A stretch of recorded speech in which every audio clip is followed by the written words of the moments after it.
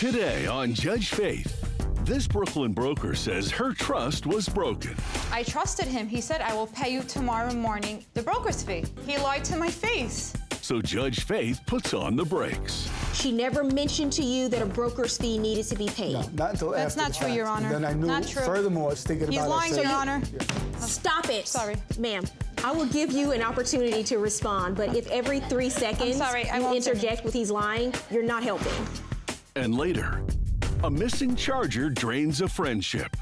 It really does hurt me that he's taking things to this extent over a charger. We got 19 years of friendship. I love that charger. I use it for everything.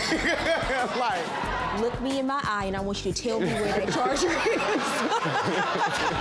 Faith Jenkins. Her distinguished legal career began when she graduated first in her law school class. She quickly became a tough New York City prosecutor, and then a preeminent legal analyst on cable news. And now she's the judge in her own courtroom. Her cases are real, and her rulings are final. She is Judge Faith. Plaintiff Shelley Safdie says the defendant didn't pay her broker fees after she found him an apartment. She is suing for unpaid real estate fees and emotional damage. Defendant Norman Chera claims the plaintiff never told him to pay her a real estate commission. He's countersuing for defamation of character. Remain seated and come to order. Court is now in session. The Honorable Judge Faith Jenkins presiding. Your Honor, we have Safdie versus Chera. Thank you, Barbara. Shelley Safdie? Yes, Your Honor. You are suing the defendant Norman Chera? Correct, Your Honor. For $4,980 for an unpaid real estate commission and emotional damage? Yes, Your Honor. And you are countersuing, sir, for $5,000 for defamation of character? Correct, Your Honor. Okay, we'll start with you, Ms. Safdie. Tell me what's going on here. I've been a real estate agent for many, many years. Where are you an agent? Oh, in Brooklyn, New York. Okay. Your Honor. And I got a phone call one day from Mr. Chera that he's been looking for an apartment to rent. So I showed it to him. He was interested in it, and he liked it, and he took it. And then he just never paid me the real estate fee and the $50 credit check fee. So that's why we're here. So tell me how this works. In New York, a lot of the buildings hire brokers to find people to rent apartments for them. So the building owner and management, they don't have to do it. They will hire somebody like you to go and find people interested in leasing the apartments in the building? Yes, because you know, mostly the owners don't have time to open the door for them, so they find a trustworthy agent or company broker to find them good clients. Did you lease the place that she showed you, sir? Yes, I did, Your Honor. So in this particular building, are you the sole broker for all the units in the building? Yes, Your Honor. And what is your fee? 1 month broker fee. Okay, and that's pretty typical for New York, right? Yes. Okay. Prior to you helping him find this unit, how did you know him? So I don't know him personally. He was just, you know, he's a member of our community. What do you mean by that? You know, we have like a Jewish community in the area. Like I know his nieces and nephews, went to school with them. That's about it. But actually, he actually located me through an advertisement, and on the advertisement, which I have one of my evidence, saying that it had 1 month broker fee applies. May I see the advertisement? Is this the advertisement that he saw, you're saying? Not true, Your Honor. I never saw the advertisement from day one. How did you come to learn that Ms. Safdie was showing units in this building? Through a friend that she mentioned, his name is Irving. He had gave me word of mouth that I have a friend who's a broker who can show me an apartment. And from there, I met her. I have a witness testimony. Hold on a second. Oh, sorry. From there, I met her, and I was on time. And the manager says, okay, she's running late, just sign. I says, no. Sign the lease? Sign the lease. I says, no, Mr. Manager, I want to just go over a few questions that I have for her. And I waited and waited and waited. And I wasn't late. Hold on a second. And finally, she came to the meeting, and I gave the manager 1 month deposit. That's not true, Your Honor. And I was thinking about it. He's lying, Your Honor. Ma'am. Sorry. I will give you an opportunity to respond, but if every 3 seconds you interject with he's lying, you're not helping. Okay? Prior to you signing the lease with the management company, did you ever have a conversation with her about a broker's fee? No, Your Honor. She never mentioned to you that a broker's fee needed to be paid? No, not until after the fact. After he signs the lease, you then realize that he signed the lease and he paid rent and security deposit to the landlord, but he has not paid your fee. What do you do then? I trusted him. He said, I will pay you tomorrow morning in cash the broker's fee in front of the witness and in front of the manager. So what happened? He said he was a religious guy in the community. What happened? He lied. He lied to my face. And he's an, you know, So you never said that to her? No, Your Honor. I said Okay. I will get back to you. We'll discuss everything. I have to go back to my engagement. There was an engagement prior to meeting her. She showed Norman, up you're late. lying. She showed up late to the meeting that was supposed to have. No. That's not I asked you one question, and that is, did you tell her that you would pay the broker's fee in front of the manager when you signed the lease? I said to her, we'll discuss the arrangements afterwards. So I called her afterwards, and then she says, I need 1 month. I says, no deal. I'm giving you back the keys. Find another tenant. Not true. And she went over to the religious leader of my community and to family members of everybody that she knows, and she makes sure she tainted my name. When you say religious leaders, who are you referring to? The rabbi of the community. So she went to the rabbi of community and did what? And she went over and said, listen, this gentleman named Norman Chira took an apartment and he did not pay me commission. In our Jewish community, before you go to the next step of the legal department, you go to the rabbi of the community to go try and solve it. That's the only reason why I went to the rabbi. He was not answering my text messages. He's lying. He told me that he was going to pay me the next day. Well, but that's pretty typical in New York that people pay 1 month rent for a broker's fee. Not for 1 year, for 3 years or 2 years, yes. No, it is, sir. Okay. I lived in New York for a number of Your years. Honor. It is pretty typical for people to pay 1 month's rent for a broker's fee. Coming up on Judge Faith, the broker breaks out the evidence. Were you following him? Different direction, Your Honor. I just spotted him. Did you know that you were under surveillance, sir? No, ma'am. Some brokers probably would have let it go. Not this one. And later, something doesn't add up. I know somebody took my charger, and they know that this charger means a lot to me. What's really going on here? People don't sue over and file a $70 lawsuit over a $25 phone charger. It's really kind of ridiculous. Plaintiff Shelley Safdie says the defendant won't pay her a commission for finding him an apartment. Defendant Norman Chira claims the plaintiff never told him about the fee. He's countersuing for defamation. Let me see the text message. I have everything. Like, I didn't Did you do ever anything. send her a text message saying you would pay her? No, she had sent me many text messages. Mike, I want you to answer the Everywhere. question I'm asking you. Did you send her a text? What am I about to read right now? Did you send her a text message saying you would pay her? I said I'll work it out with her. I need time, but I'm trying to do the respectful thing because she's in our community, because she tainted my name. So because she damaged your name in the community, you think you need to pay her the money, not because you really owe it. That's what you're saying? Correct. I would do something like that. I would just pay someone money just to clarify the facts. So why can't you go to Temple? Because he went over to me and it made me feel like less than 2 cents. Who? The religious leader, the rabbi of the community, said, listen, I heard what's going on. Whatever's going on, just clear it up. And I told him I will. And that's when I tried to work it out with her. You don't promise to pay people you don't owe money. So if you're coming in here telling me you tried to work out a payment plan, you tried to do all these other things, but you really didn't owe her money, I'm just saying I don't believe that. Not to mention, there are many synagogues in New York City. I don't believe the fact that she's went to your rabbi and had a conversation with your rabbi now prevents you from going to worship at any temple or synagogue in New York City. Well, that temple was close by, walking distance. Walk a little further, sir. That's all I'm saying. Why were you ignoring her text messages? It became every 5 minutes, every 10 minutes. Because you owed me money. During the course of a 10 to 12 hour period. What's the photo that you submitted? I don't understand. Of him walking down the street. It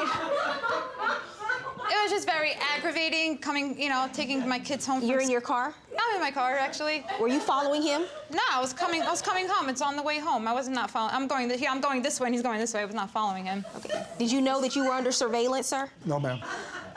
It's different direction, Your Honor. I just spotted him. You're also suing for emotional damage. Tell me about that. Yes. So I was just focusing on just like running after him, trying to get payment, texting him, just trying to get some closure in this. Well, you know? it seems like you did a lot. I took off for work. You spoke to the rabbi. You know. You had him under surveillance. I didn't have him under surveillance. Sent Your him Honor. several text messages. Yes. To say the least. You got to do what you got to do. So here's what I think. You say that she never mentioned to you that a broker's fee was required in order for you to lease this apartment. Correct. I don't find that testimony to be credible, sir. I do not think that's true. I think that you knew there was a broker's fee for whatever reason. You probably thought that you would get away with it, but you picked the wrong broker. Because she was going to hunt you down and get her money. I can tell you that right now. Your Honor. And she took it to every length that she thought she had to, which included bringing you here to court today. Some brokers probably would have let it go, not this one. You understand? Mm-hmm. Here's the thing about defamation of character claims. A defense to defamation of character is the truth. And when someone goes and they tell the truth, which is you owed her money, I think that was the truth. You may not like it. You may not like that she told the rabbi. You may not like she told other members of your community. But you know how you remedy that? You pay her the money you owe her. You owe her $2,450. Judgment in this case for the plaintiff. Have a good day.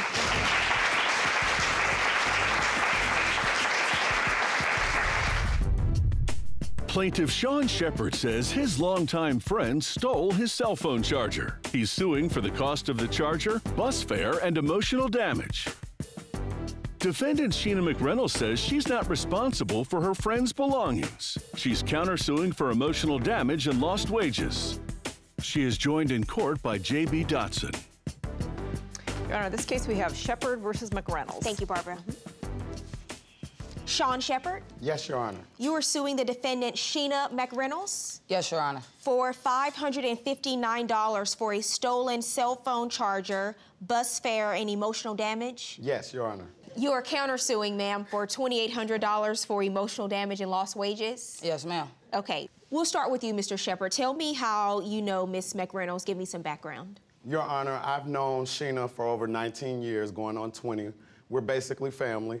And it hurts me today to be in court suing her over this charger because of it being stolen from me. Basically, we do music together. On the radio? Yes, internet? ma'am. Yes, ma'am. If I wanted to listen to you, where would I go? Oh, you go to nexttoblowradio.com. How long have you been a radio host? 2-3 years now. It's what I love to do, is entertain people, so. Okay. So what has your relationship been like with her prior to this incident that happened with the lawsuit? It was great. When she is doing events and stuff, I'll invite myself, so. Okay. Okay. What do you say about that, about your friendship with him? Our friendship was great as of now. It's going downhill to me personally, and I've been seeing a lot of things that's really making it go all the way down, so. Okay. But. So what happened with this? Why did you bring this lawsuit? What happened? We went out one night, and I was over there. We went to a club. So you decide to go to the club, and you leave what at her apartment? My backpack, my daughter's, and my friend left his coat, and I left the charger on a heater on the corner because I rushed out the door and took my battery off of the charger. This is a phone charger? I love that charger. I use it for everything. Like, seriously. It's my livelihood. And you say you go to the club and come back and it's missing? Yes, everything's there but my charger. I notified them that my charger is missing. Everyone looks at me stupid, like they don't know where this charger is, they don't say anything, and their favorite show is on. Not true. Watching what show? I'm just curious. Probably Judge Faith. Good answer.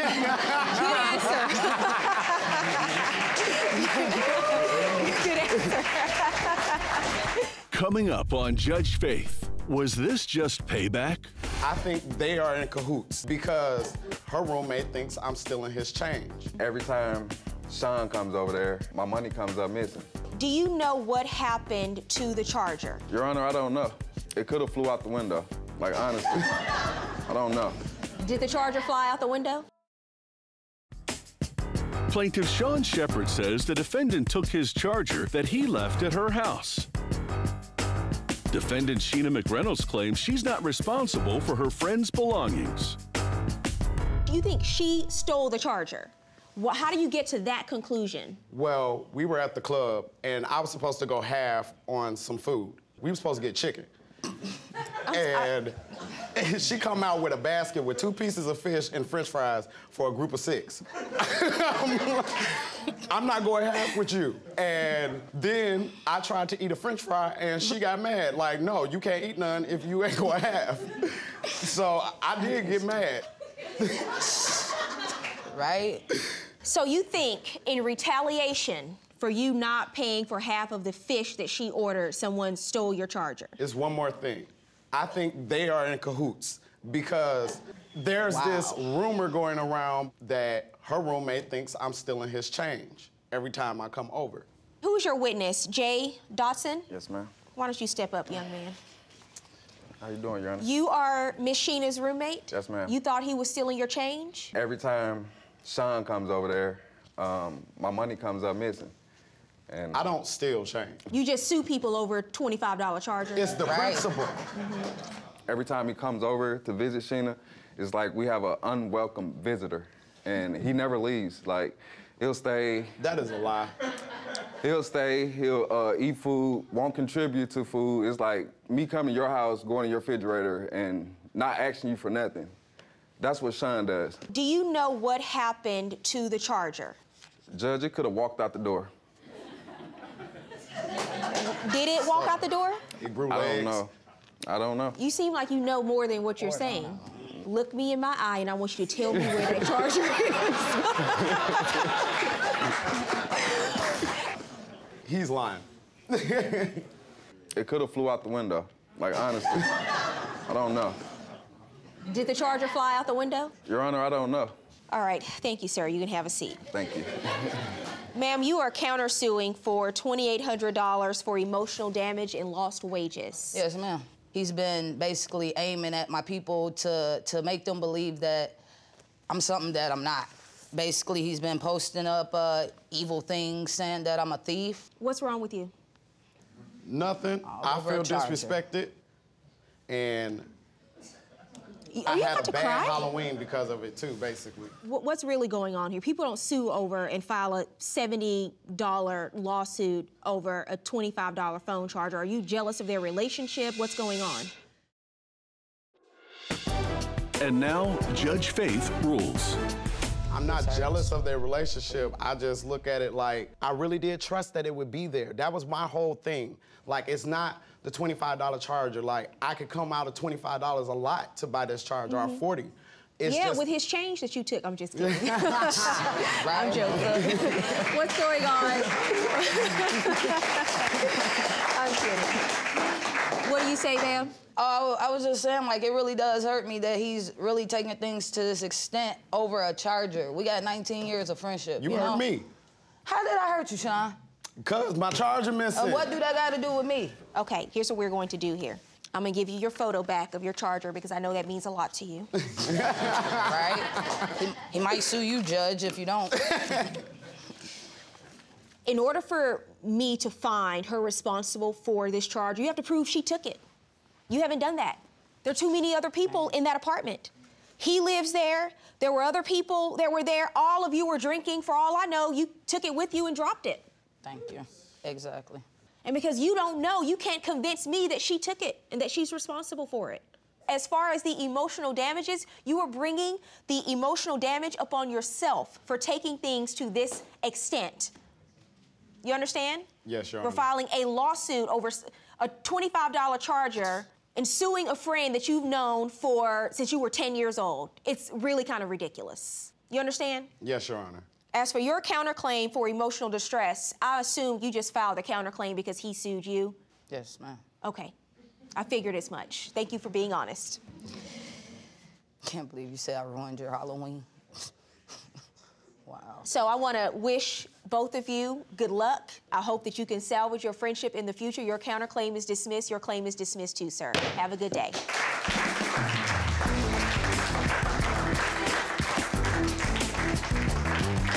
If you or someone you know has a dispute, don't take the law into your own hands. Let Judge Faith rule on it for you. To submit your case, go to judgefaith.com and tell us your story.